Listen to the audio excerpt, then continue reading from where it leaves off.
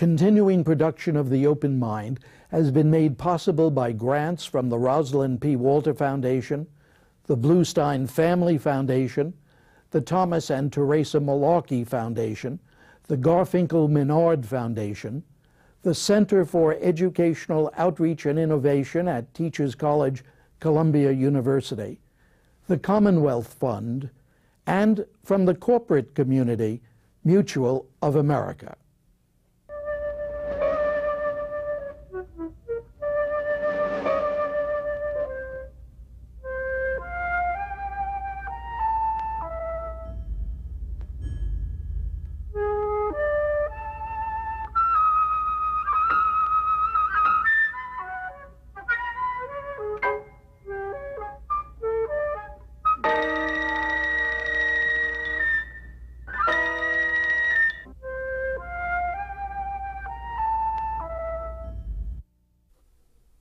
I'm Richard Heffner, your host on The Open Mind, and my guest today is a nationally respected authority on internal medicine who is equally well known for his expertise in the areas of national health policy, medical education, and biomedical research, all of which certainly loom so large in our concerns today. A professor now at Harvard Medical School, Dr. Samuel O. Thier has been president of the famed Massachusetts General Hospital and of the Institute of Medicine of the National Academy of Sciences. He earlier served 11 years as chair of the Department of Internal Medicine at Yale Medical School. Of course, when he joined me on The Open Mind a decade ago, Dr. Thier had just become president of Brandeis University, and as much as I wanted to engage with him about the health of America's universities, we talked instead at great length and to real purpose about our nation's healthcare policies and problems, as we will to a considerable extent again today. Indeed, I would begin our program by asking Dr. Thier in what ways the changes in medicine in the decade since we last spoke make him any more or less hopeful about its ability and readiness to serve Americans' real needs. Dr. Thier? That's quite an opening. It's a tough question. I'd say that 10 years ago, we were coming toward the end of a period in which I think the rise in healthcare costs was enormous, and we were, I would say, a little bit profligate in medicine in terms of not controlling costs. Managed care came in a major way. It had begun to come in before, but in the 90s, it really came in aggressively, flattened out the inflation in healthcare, and basically put the healthcare system into a requirement to become a lot more efficient and to manage itself more responsibly. That would have been a pretty good start. But what also happened in the same period of time, without people realizing it was going to be as big a blow, is the Balanced Budget Act came in '97. So added to the managed care pressures, you suddenly had a miscalculation on the part of the federal government in terms of how extensive the reductions in Medicare payments were going to be. They missed by a factor of 100% in terms of how much they were going to reduce the payments. And they then injured the institutions that were delivering services rather dramatically, so that by the end of the 90s, I'd say a third at least, and in some places like the Northeast, 2/3 of the hospitals were operating in the red from operations. Not as a function of profligacy. No, by that point they had cut down rather dramatically. Many of them had cut to the bone. The result was that many of the institutions failed, and in fact in Massachusetts 25% of the hospitals have closed in the last decade. The number of beds in the Boston area has gone down by 30%. So capacity was wrung out. That efficiency occurred. Shortening the length of stay occurred. Dropping back on workforces and having them work harder, all of that occurred. But it went beyond what was reasonable. At the same time, there were a bunch of other things happening that were very exciting. The growth of biological research, the introduction of new technologies, particularly with the end of the Cold War, the introduction of new technologies that were coming out of the Defense Department for miniaturization and easy sensing, made it possible for the first time to consider that we were really going to be able to deliver care that was less invasive, more accurate, and in fact could be less expensive.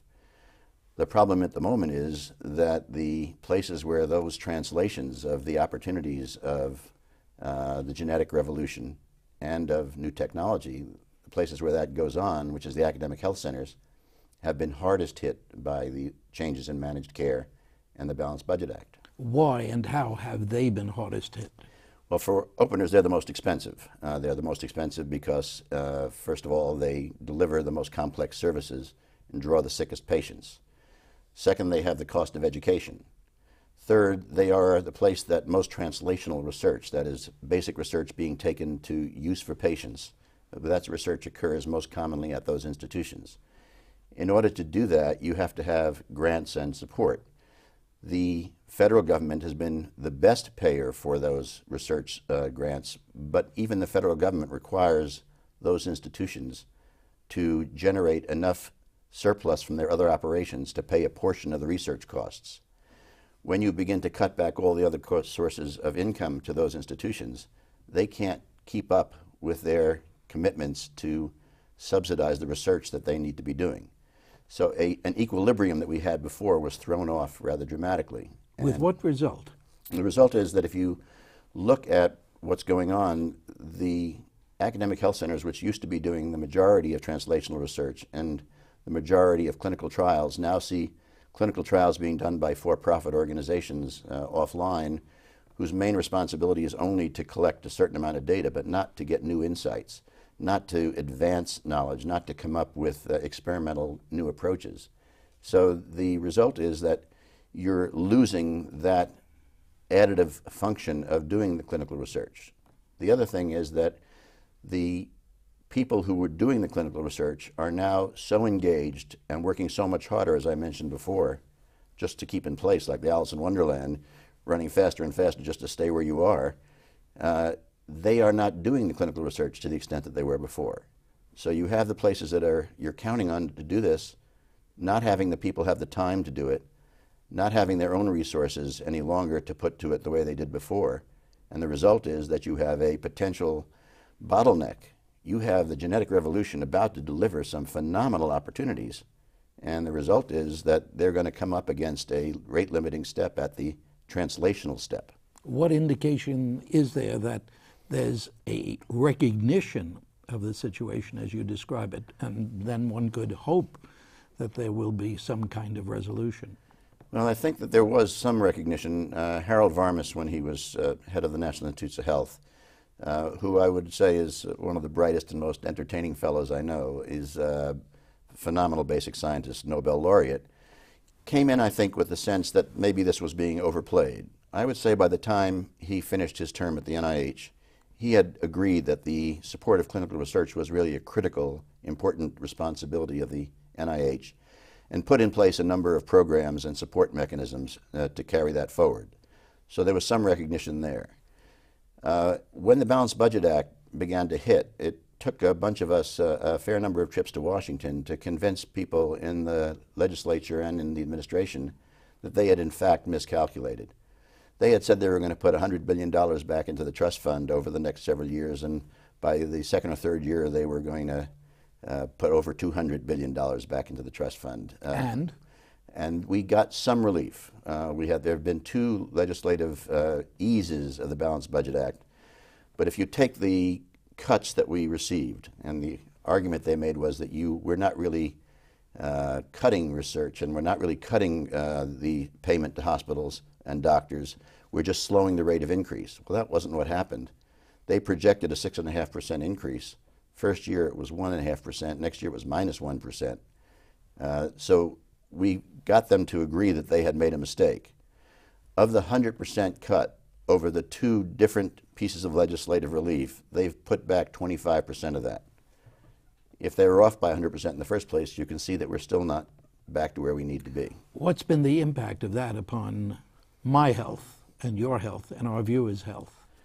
It's a little hard to say. I think that at the moment, I would say that it's been fairly modest, except potentially in the clinical research area. What has happened is that... That's quite an exception. That is quite an exception, but in terms of what the public will see, it isn't very much, because when you cut Medicare payments, we don't stop taking care of the patients. We just get paid less for taking care of them. And over a period of time, your infrastructure and your capacity to function gets undercut. But the patients don't see it. They won't see it until very late on. In our situation, for example, when we make cuts, we cut everything except that which is directly impacting on patient care. We try to the very end to protect patient care. There are places around the country now where they are having to restrict access to some extent by either cutting down services or frequency of services, or in our case, for example, closing 30% of the beds in Boston, not having enough emergency room services, and the public then begins to see that it's tough to get into a hospital and that it's tough to get emergency services. But in the meantime, basic research is impacted, correct? Basic research itself is impacted minimally. The reason is that basic research is supported by the NIH, is conducted in the medical school and in the academic teaching hospitals, and is reasonably well supported by the NIH. The ability to take that basic research and translate it, which is where you have the academic health centers coming into play, that's where the problem is. And so if you really have benefits from the genetic revolution, from genomics and proteomics coming forward, and I can't imagine that there will not be things beyond what we can imagine, we're going to have trouble getting those translated and making them available. That will be an impact, but it's down the road. Are we different in that respect than other countries? I think that other countries have stable healthcare systems which insure everybody. We're pretty much the only industrialized nation that doesn't cover all of its citizens. And so we're different to that extent. On the other hand, we're probably the country that invests most effectively in basic biomedical research. We have a relationship between the biotechnology industry and the academic health centers and the pharmaceutical industry, which has been a very, very productive one in terms of innovation and the production of new drugs and new treatments. And if you look at the new things that have come forward, a vast majority of them have come out of our system. My worry is that there's a basic shift right now with the genetics and genomics, with the new technologies, and that the advantage that we have could easily be lost if the institutions which have to carry out that next set of advances are too severely constrained. What will be the indication that they are too severely constrained? You will see more and more of the more exciting innovations and new treatments and new technologies coming out of other countries. Is that happening at all now? I think some. I think some of the European countries are coming. I think Japan was beginning to move also, but it's had its own economic difficulties. But I think you're beginning to see a bit more of that. You're also seeing a bit more globalization. If you can't get the research done in this country, then you simply, if you're a global biotechnology or pharmaceutical company, you simply move it to England or with stem cell research and so on. You know, if we don't get it done here, it's not going to not get done. I mean, the idea is that somehow that will not advance. It will advance. It just won't advance here. And to the extent that the economy and the health of a population is related to the time of translation, then our population is disadvantaged, even though we've made some very major investments in the past. But globalization in other areas implies what some of us thought many, many generations ago would be a good thing, that this country would specialize in one area, let's say one area of medical research, and that country in another. What about that picture? I think in terms of basic research, that's probably true. But I think in terms of proprietary aspects of research and the translation of research into products for the use of people, I think that that's not true. I think that each of the countries has a different approval system, regulatory system, financing mechanism, and you can either get things to your personnel quickly or you can get them to them slowly. And one of the reasons that this country worked in the 80s to upgrade the FDA's ability to approve drugs was that there were drugs that were being used that were very effective being used in other countries, and early beta blockers and so on, that weren't available to the patients in this country. Just before he died, Lou Thomas on this program said he was afraid we were beginning to live off of the fat of our earlier research and that we would come to rue that. Is that what's happening because not enough funds are going into the academic research centers? No. Let me give you a little story. When I was in Washington, the World Health Organization asked me to participate in a review of a subject. The subject was the tropical research program that they had. The idea was to develop new diagnostic and therapeutic programs for use in tropical medicine, largely in Africa. Turns out that the research, the development of new drugs and new diagnostics was phenomenally successful. Turns out the ability to get it out into the use by the populations was not successful. The World Health Organization was discussing, well, since we can't get that, why stockpile all this stuff? Why not stop supporting that basic research? We finally convinced them that that was not the right solution. The right solution was to figure out how to get it to move out. We are still producing research, some of the fundamental research, I think, at a phenomenal rate, and the government of the United States, through the NIH, which has nearly doubled its budget in the last 4 or 5 years, has invested very heavily in exactly not the halfway technology that Dr. Thomas liked to talk about, but in the very basic research. And in this country, I think the research aspects are going phenomenally well. Whether we will run into a bottleneck in making the fruits of that available to our population, that's where my concern is, not in that first part. Stem cell research. Yes. What's your fix on that? I think it's a little hard to say. I think the promise is phenomenal. I understand that there are a series of ethical and other dilemmas. I think that staying out of it will not in any way do anything except shift the focus of stem cell research to other places. What the exact output of it is, I don't know. In almost all things that we do in medicine, we get very excited and enthusiastic. It was the same with genetics. It was the same with technology. It's the same with stem cells. The possibilities are enormous. Until you do the research, you simply don't know what the outcome will be. And your bet? My bet is that it'll have a tremendous benefit. And I think I would, if I were in charge, I would invest very heavily in stem cell research. What do you think is going to be the impact of the Bush administration's policy upon stem cell research here? Because, as you say, it's going on elsewhere. Well, it depends on whether that policy holds. I think Congress has not had its whack at this at the moment. I think there are going to be hearings right now going on about stem cell research and whether the president's policy was too restrictive. And I think we'll have to see what the final outcome is. My view is that it is too restrictive, and that what we'll see is basically a movement of a very important technology and the advances of the technology moving out of this country. Is that happening? I mean, yeah, the UK and so on. They got some pretty good folks in the United Kingdom and Sweden and so on. And we're going to provide them more. Yes. What would your, as you say, if you could, or as I ask you now, if you were king, president perhaps, and Congress all rolled together, what should our stem cell research policy be? I think you need to have some very clear boundaries as to what it is that you include in making stem cell lines available.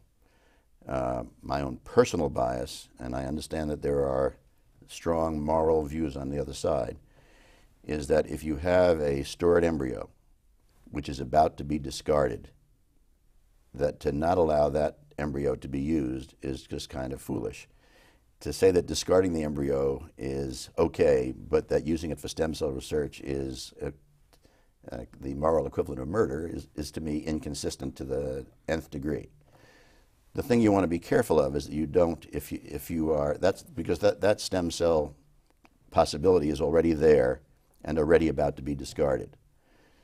If you're talking about those circumstances in which you're going to generate an industry that will just simply fertilize things, I think that I could see that there, until we know what the possibilities are from that first one, I would think that you could have some clear guidelines and some clear boundaries on that.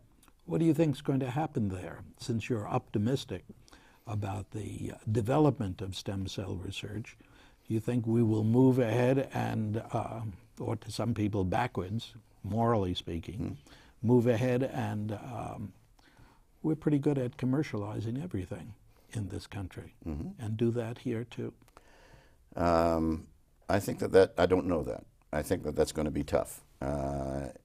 It depends on whether you allow people who are doing research to be using stem cells that are commercially generated and still be doing research which is supported by NIH funding.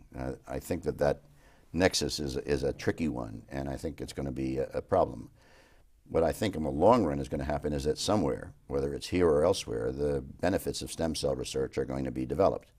And if they are even remotely as promising as they appear to be, the public is going to demand access to that kind of treatment.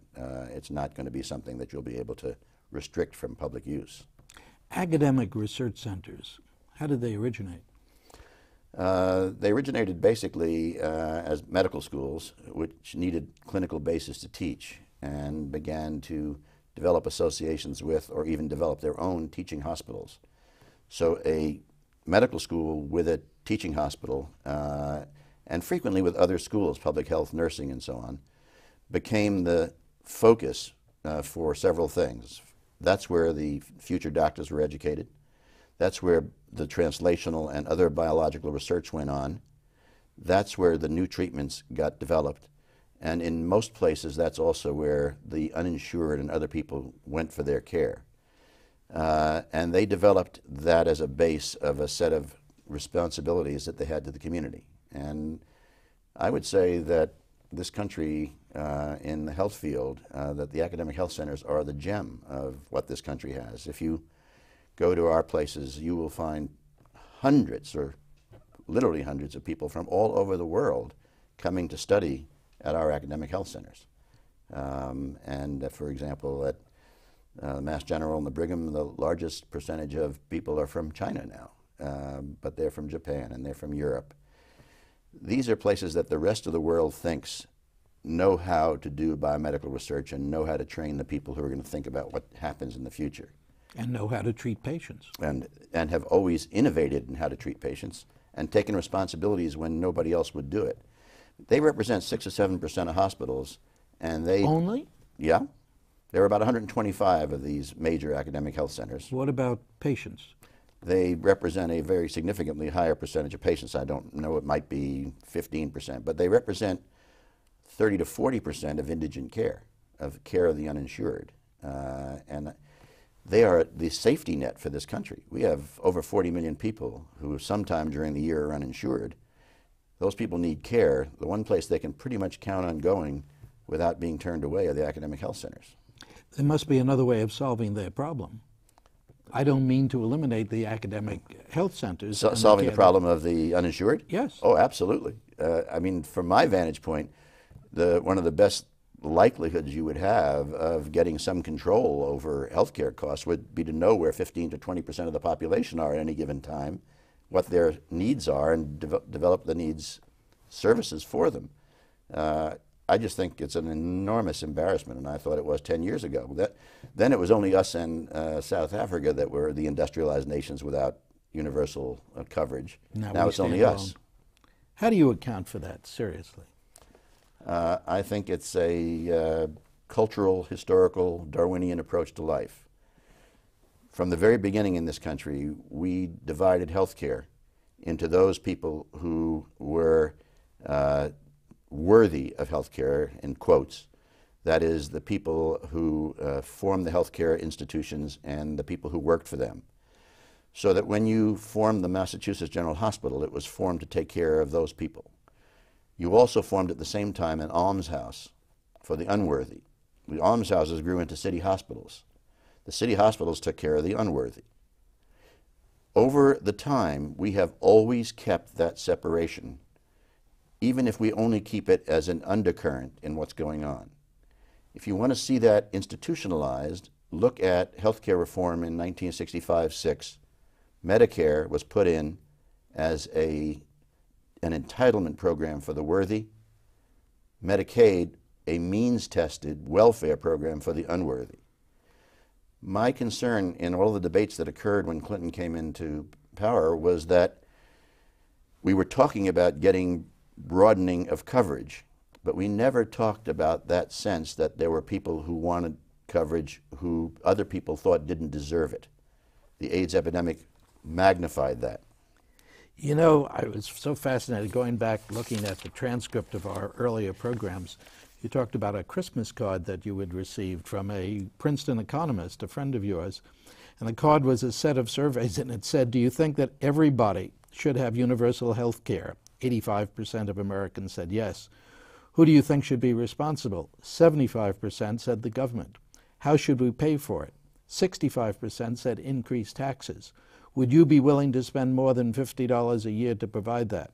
Only 20% said yes. Is that what you mean? That's exactly what I mean. That's Uwe Reinhardt's Christmas card. Uwe is still complaining that that's the problem, but it is the problem. And if it's never debated, if it's never discussed, you can't solve the problem by trying to bury that. And particularly at a time, we had a chance in the last several years to ramp this up when the economy was really good. Now as the economy is starting to get into difficulty again, the middle class, which are clearly the people who drive the legislative process, their congressmen are going to hear from them, yeah, I want everybody to be covered as long as I don't give up anything, as long as my coverage isn't reduced, as long as I don't have to pay more for my own care. And that's not what they're going to hear. Do you think the medical profession, we have 1 minute left, the medical profession has to take some responsibility for the continuance of this Darwinian attitude? Yes, I think so. I think the medical profession has allowed itself to operate from time to time as a business. I can get in as a final my Brandeis quote. Brandeis said that a profession is a group that has a body of knowledge that involves information that was passed on from the past generation. It advances it and passes it on again. Second, it has a code of ethics, which has a component of service to others. Third, it sets and enforces its own rules and regulations. And most important, it values performance above reward. We lost that last one, and that, I think, put the social contract at issue. It's not too late. Nobody else is stepping into this void now. The profession could get itself a bit more organized and focused, and I think it should be taking that responsibility. We're trying to do that. I think that's a good way to say thank you so much for joining me again today, Dr. Samuel Thier. Thank you. And thanks too to you in the audience. I hope you join us again next time. And if you would like a transcript of today's program, please send $4 in check or money order to the Open Mind, P.O. Box 7977, FDR Station, New York, New York 10150. Meanwhile, as an old friend used to say, good night and good luck.